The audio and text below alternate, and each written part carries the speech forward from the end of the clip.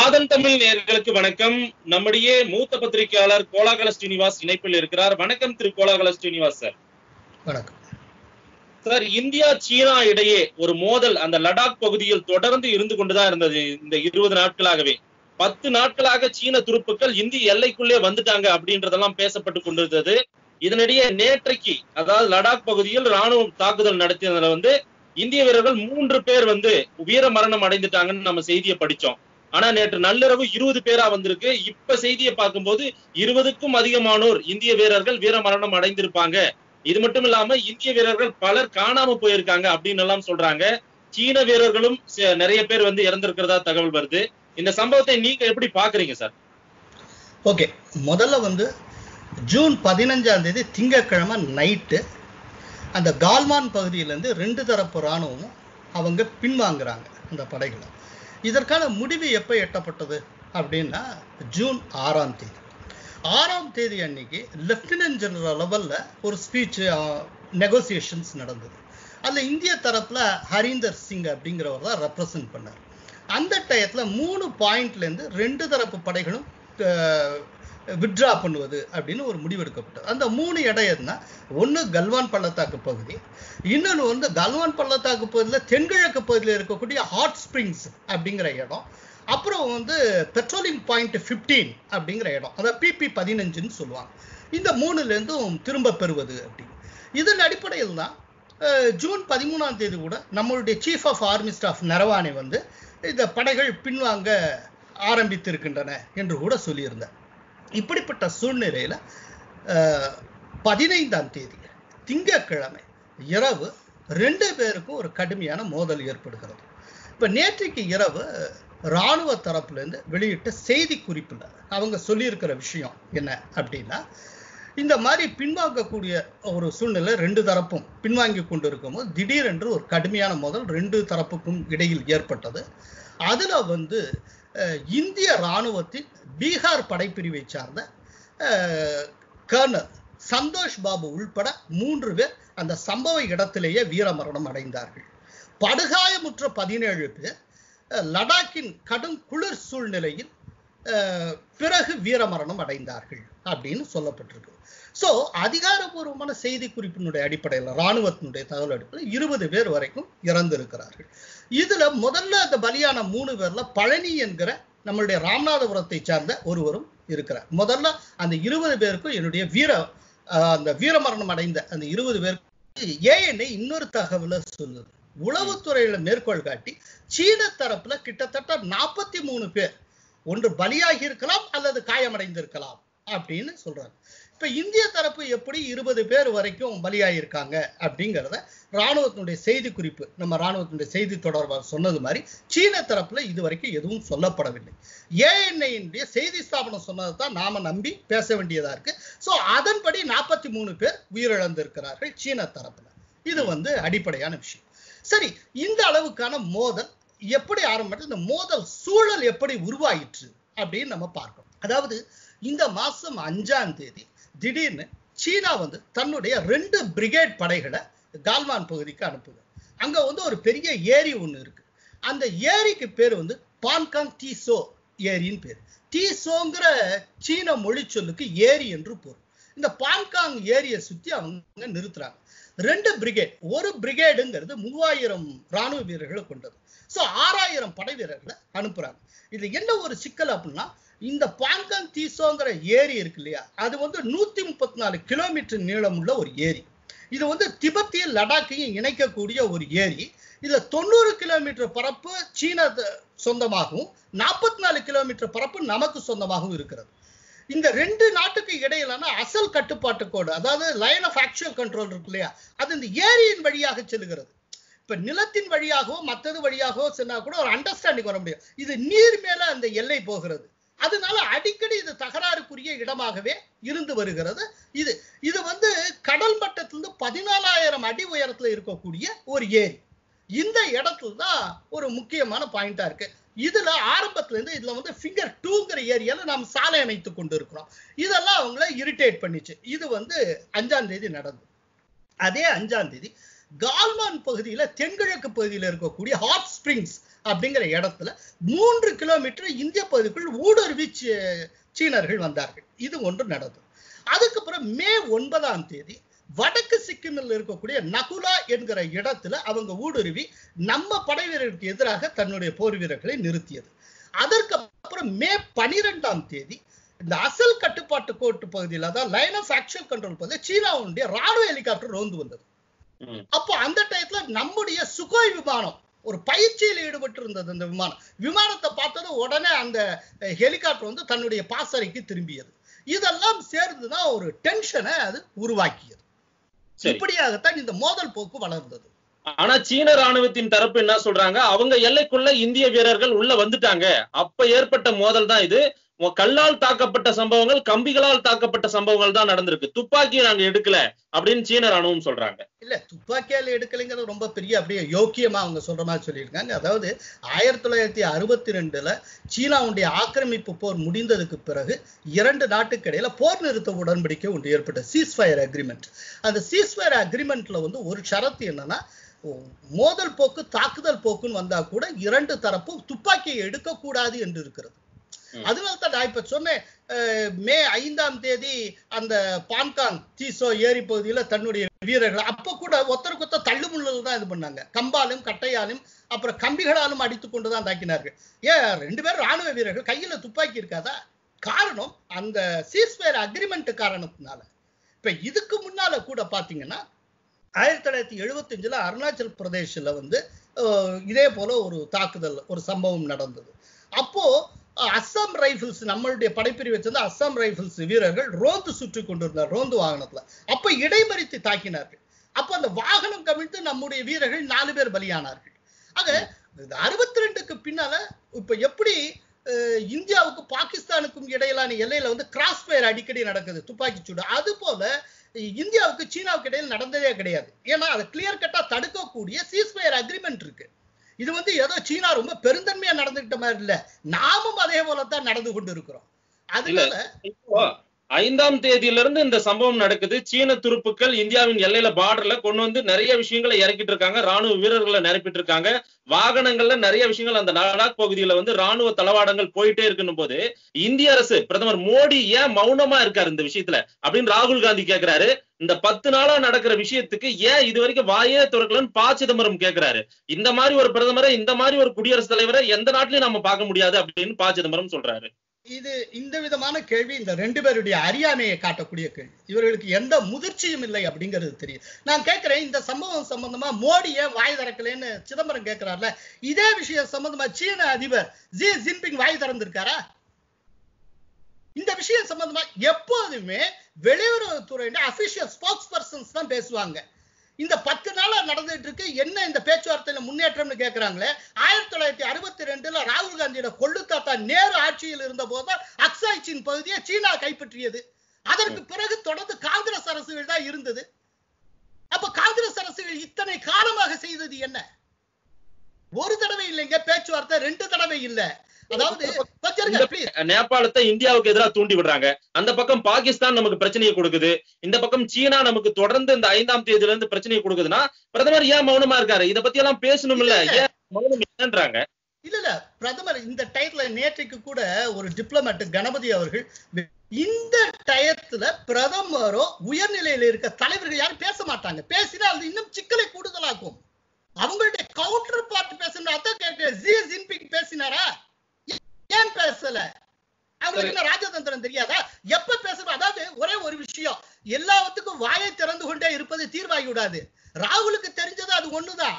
அவங்க கொள்ளு தாத்தா காலத்துல இருந்து இருக்கிற விஷயங்க. நான் ஒண்ணு சொல்றேன், SR லெவல் டாக்ஸ்னு ஒண்ணு உண்டு, ஸ்பெஷல் ரெப்ரசன்டேட்டிவ்ஸ் லெவல் டாக்ஸ்னு. இதை ஆரம்பிச்சு வச்ச மன்மோகன் சிங் பீரியட்ல 2005 இருந்து இன்னைக்கு வரைக்கும் 22 முறை டாக்ஸ் நடந்திருக்கு. கடைசியா 22வது முறையில ஸ்பெஷல் ரெப்ரசன்டேட்டிவ் டாக்ஸ் வந்து போன வருஷம் டிசம்பர் 21ஆம் தேதி நடந்தது டெல்லியில வச்சு. இந்தியாவுடைய ஸ்பெஷல் ரெப்ரசன்டேட்டிவா பாதுகாப்பு செயலர், அதாவது இந்தியாவுடைய தேசிய பாதுகாப்பு ஆலோசகர் அஜித் தோவலும், அந்த சைடு வந்து சீனாவுடைய வெளியுறவுத்துறை அமைச்சர் வாங் யியும் கலந்து கொண்டார்கள்.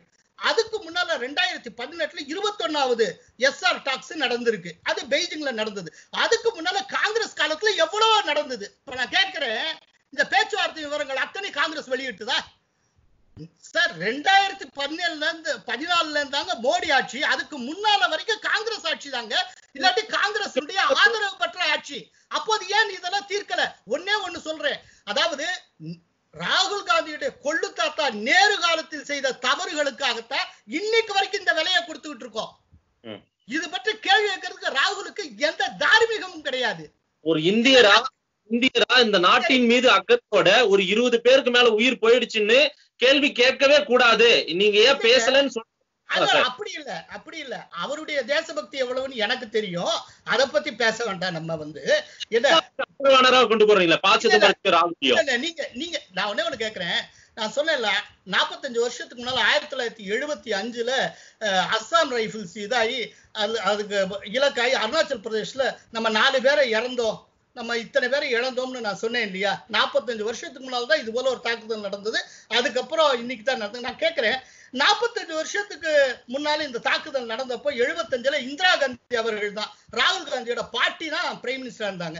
அப்போ இந்திரா காந்தி தான் வாய் திறந்தாங்களாமா? எங்க எவிடன்ஸ் காட்ட சொல்லுங்க. 4 பேர் இறந்தது தொடர்பா ஒரு நிமிஷம் ப்ளீஸ் வெயிட். ஒரே அது எல்லாத்துக்கும் பிரதமர் வாய் திறந்துகிட்டே இருக்கணும்னு அவசியம் இல்ல. அப்புறம் எதுக்கு மத்த டிபார்ட்மெண்ட்லாம்?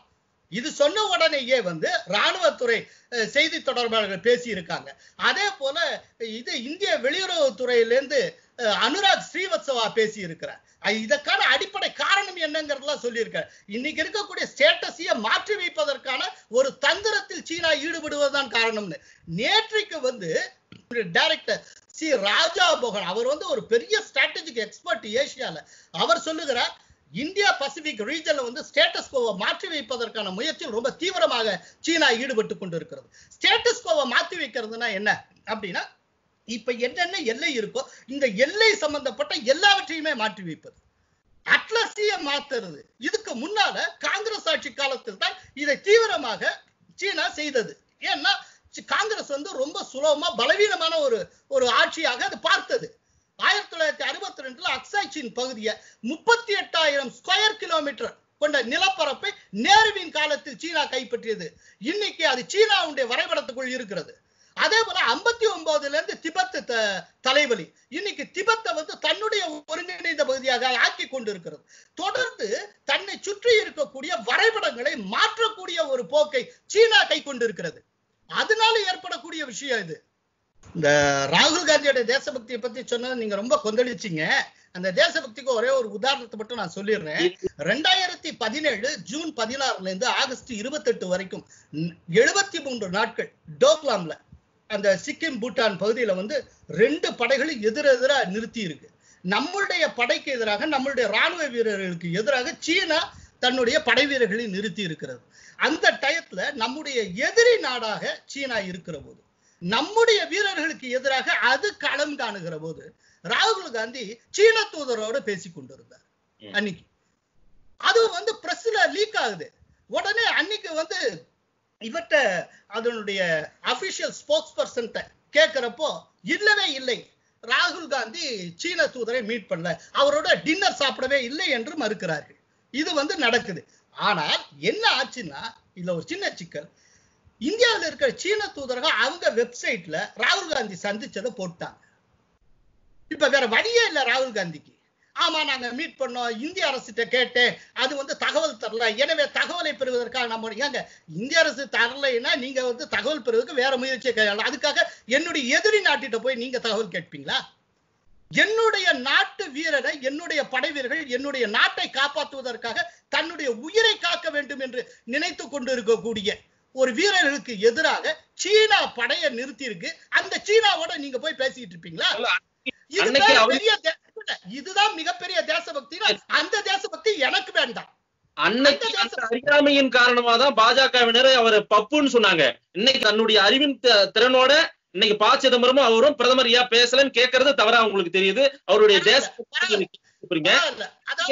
பரவாயில்ல. 2017ல பப்புவாக இருந்தவர் இப்ப பரம ஞானி ஆயிட்டார். நீங்க சர்டிபிகேட் கொடுக்குறீங்க, உங்க சர்டிபிகேட்டை நீங்களே வச்சுக்கோங்க. என்ன அதே நேரத்துல நான் கேட்டிருக்க சில விஷயங்கள்லாம் இருக்கு. நான் கேட்டிருக்க இன்னொரு கேள்வி, அன்றைக்கு காங்கிரஸ் ரொம்ப பலவீனமா இருந்துச்சு, சீனா வந்து தைரியமா எல்லா விஷயத்திலும் தாக்குதல் நடத்தினாங்க. இன்னைக்கு 20 உயிர் பறிபோய் இருக்கு. மோடியினுடைய எந்த விஷயத்தை பார்த்துட்டு இவங்க வந்து தாக்குதல் நடத்த துணிஞ்சிருப்பாங்க சீனா? அதுக்கு ஒரே ஒரு ரீசன் தான். முதல்ல ரெண்டு தரப்புலையுமே வந்து கைகலப்பு நடந்திருக்கு. இல்ல ஒண்ணு நாம புரிஞ்சுக்கணும். இதுக்கு முன்னால நடந்த கைகலப்பு மத்த இதுல நம்முடைய தரப்பில் மட்டும்தான் உயிர் சேதம் நடந்தது. இன்னைக்கு சீன தரப்புல நம்ம காட்டுல 2 மடங்கு பேரை கேஎன்ஐ சொல்லுகிறது. அப்படின்னா நம்முடைய கை ஓங்கி இருக்கிறது. இன்னைக்கு இந்த அளவுக்கு சீனா வரணும்னா அதுக்கு என்ன காரணம் அப்படின்னா ரொம்ப முக்கியமானது இன்ஃப்ராஸ்ட்ரக்சரல் ஃபெசிலிட்டியை தொடர்ந்து அவர்கள் கண்ணுக்கு முன்னாலே இந்திய அரசு கடந்த ஒரு சில ஆண்டுகளாக மிக தீவிரமாக முன்னெடுக்கிறது. இந்த இன்ஃப்ராஸ்ட்ரக்சர் ஃபெசிலிட்டி தான் அவங்களுக்கு ரொம்ப பெரிய பிரச்சனையா இருக்கு. ஒரே ஒரு விஷயம் சொல்றேன். 3000 வந்து ஆர்டிகிள் 370 அப்ரகேஷன் நடக்குது. இது வந்து ஆகஸ்ட் 5ஆம் தேதி போன வருஷம். ஆகஸ்ட் 6ஆம் தேதி அமித்ஷா பேசுகிறார் பார்லிமெண்ட்ல. பேசுறப்போ அவர் சொல்றாரு, பாகிஸ்தான் ஆக்குபைடு காஷ்மீரை மீண்டும் இந்தியாவோடு இணைப்போம் அப்படின்னு சொல்லிட்டு அதோட நிறுத்தி இருக்கலாம். அதுக்கு அடுத்த ஒரு வரி சொன்னார், இங்கு நான் பாகிஸ்தான் ஆக்குபைடு காஷ்மீர் என்று சொல்லுவது சீனாவின் கைப்பிடியில் இருக்கிற அக்சாய் சீன் பகுதியும் உள்ளடக்கித்தான் என்று சொல்லுகிறார். எனக்கு தெரிய பார்லிமெண்ட்ல இவ்வளவு கட்ஸோட முதுகெலும்போட பேசின ஒரு அமைச்சர் அடையமா அமித்ஷாவாகத்தான் இருப்பார். அதே போல இன்னைக்கு இன்ஃப்ராஸ்ட்ரக்சரல் ஃபெசிலிட்டிஸ் நான் ஏற்கனவே சொன்ன மாதிரி அந்த ஏரியா சுத்தி ஃபிங்கர் 2 பகுதியில முக்கியமான சாலை போகிறது ஒண்ணு. ரெண்டாவது கால்வான் பகுதியில வந்து அங்க வந்து ஷியோக்னு ஒரு ஆற்றுப்படுகை இருக்கு. அங்கேருந்து ஆரம்பிச்சு அங்க இருக்கக்கூடிய நம்மளுடைய ராணுவ நிலை அது வந்து எப்படின்னா தௌலத் பெக் ஓல்டி அப்படின்னு சொல்லுவாங்க. வந்து நம்மளுடைய ராணுவ போஸ்ட் இருக்கு. அது வரைக்குமான 225 கிலோமீட்டர் ஆல் வெதர் ரோடு, எந்த சீதோஷ நிலைக்கு தாங்கக்கூடிய ரோடு நம்ம அமைச்சிருக்கோம். இது வந்து 2000 வாஜ்பாயினால முன்னெடுக்கப்பட்ட திட்டம். 2019 மோடி காலத்துல நிறைவு செய்யப்பட்டது. இது அவர்களுடைய கண்ணை உறுத்தியது. ரெண்டாவது ரொம்ப முக்கியமான விஷயம் என்ன அப்படின்னா 2018 மேல வந்து ஜோஜிலா சுரங்கச்சாலையை மோடி திறந்து வைத்தார். இந்த ஜோஜிலா பாஸ்ன்னு பேர், ஜோஜிலா கணவாய். அது எங்க இருக்கு அப்படின்னா இந்தியாவுடைய நேஷனல் ஹைவேஸ் 1ல இருக்கு. அது வந்து ஸ்ரீநகர் லடாக்கினுடைய அந்த லே அந்த பகுதி வழியா போகக்கூடிய இது. அதுல வந்து ரொம்ப கேந்திர முக்கியத்துவம் வாய்ந்த கணவாய் வந்து ஜோஜிலா கணவாய்னு பேர். இந்த ஜோஜிலா கணவாயை நம்ம தாண்டி நம்ம துருப்பு போகணும்னா 3.5 மணி நேரம் ஆகும். இப்ப இந்த சுரங்கச்சாலை ரொம்ப சொபிஸ்டிகேட்டட் சுரங்கச்சாலை. இதன் மூலம் 15 நிமிஷத்துல நம்ம ரீச் ஆயிட முடியும் லைட்னிங் ஸ்பீடுல.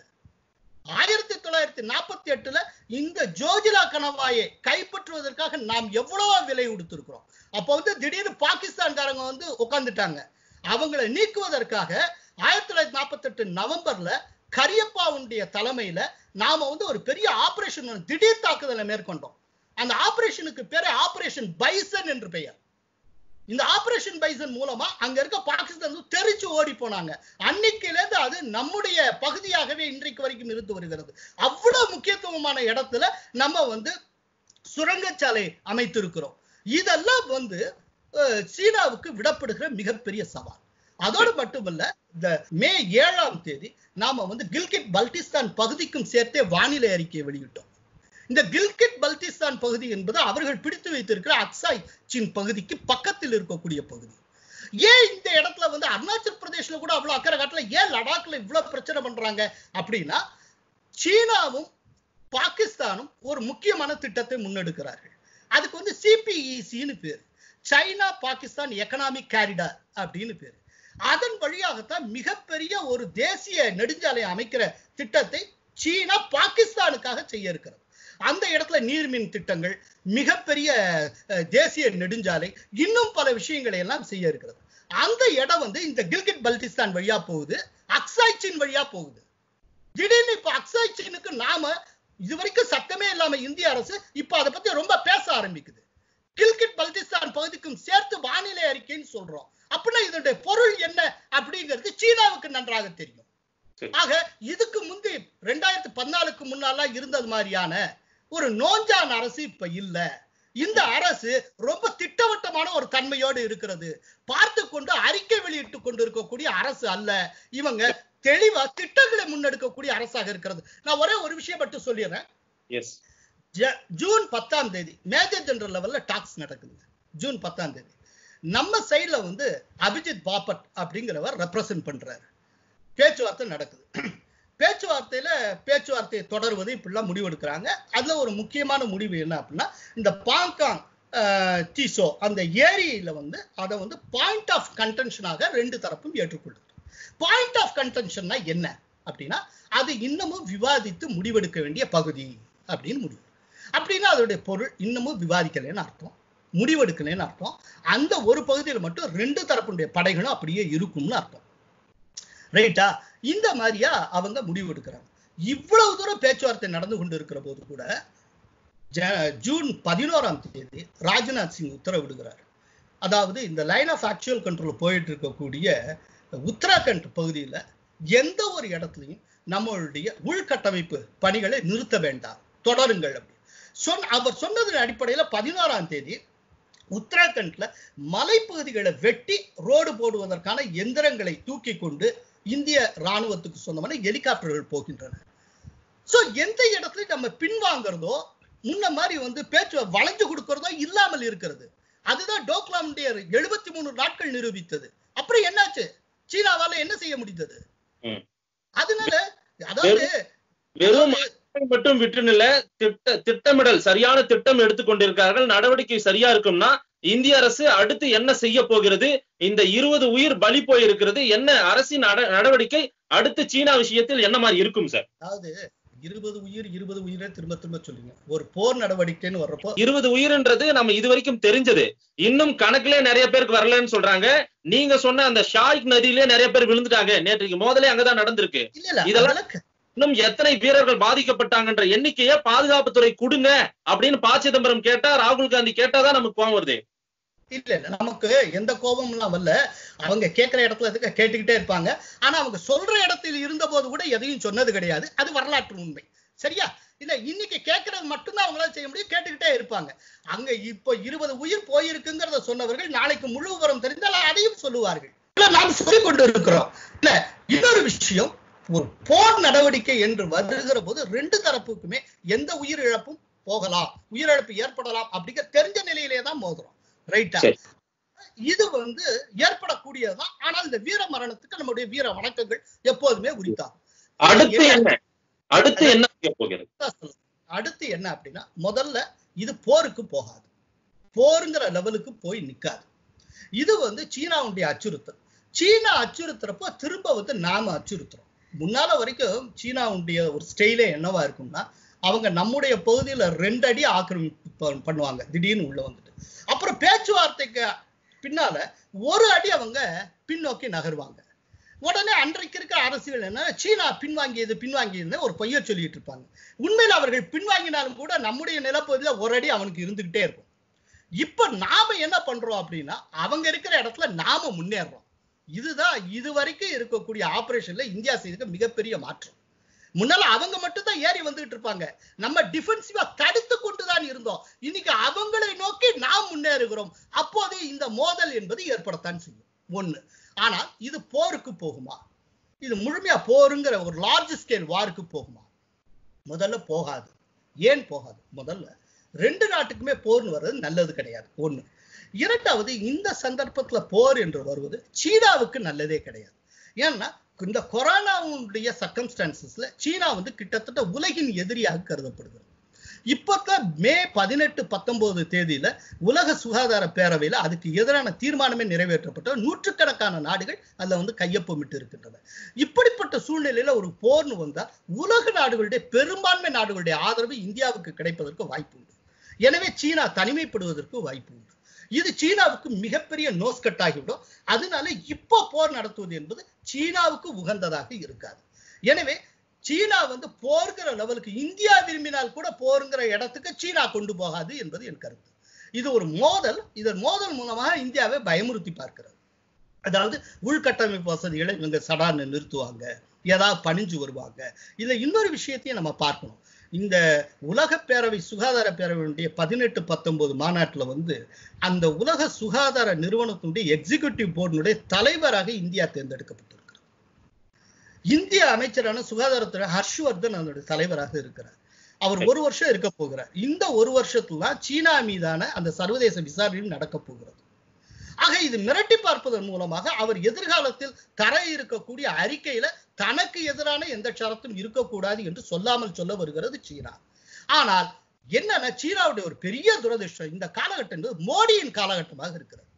அவருக்கு குறுக்கு வழிங்கிறதே தெரியாது, ஸ்ட்ரைட் ஃபார்வர்டு. பாரதி சொல்லுவார்ல, மோதி மிதித்து விடு பாப்பா, அவர் முகத்தில் உமிழ்ந்து விடு பாப்பான்னு. அது ஒண்ணுதான் மோடிக்கு தெரிஞ்சது.